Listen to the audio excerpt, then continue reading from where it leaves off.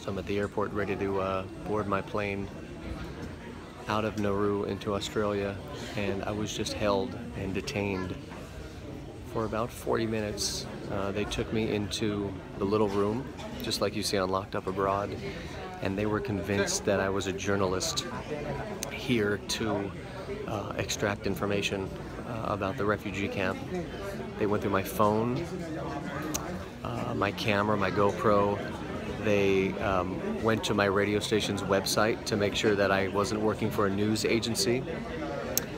One of the head ladies couldn't understand why I was visiting. Why would I want to come here? What was my business being here? They wanted to know everybody that I talked to. Yeah, I mean, it was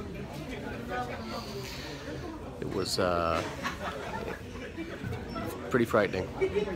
Although I wouldn't mind staying here for an extra couple of weeks, I'll be honest with you. But yeah, no, the main lady was convinced that I was here for journalistic purposes, which apparently is not allowed.